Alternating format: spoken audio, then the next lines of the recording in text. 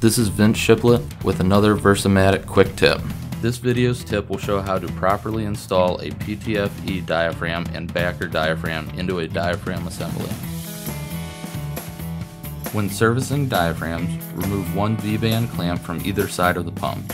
To remove the exposed diaphragm, loosen the diaphragm assembly and remove the assembly from the shaft.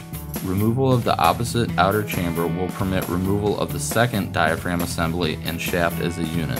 To disassemble the remaining diaphragm assembly from the shaft, utilize the wrench flats found on the shaft. When converting a unit from a rubber or thermoplastic to PTFE, a shaft change may be required. Most PTFE fitted units require a shorter shaft to accommodate the 4 diaphragms required for proper operation.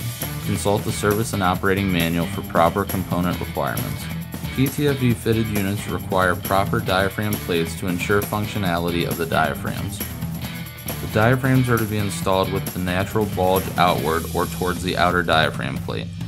Make sure the inner plate is installed with the radius against the diaphragm. After all components are in position, hand tighten to the shaft. Apply a light amount of grease to the shaft and the bearing shaft seal bore. Insert the assembly through the bore and repeat the assembly of the diaphragms and plates and hand tighten the opposite end of the shaft.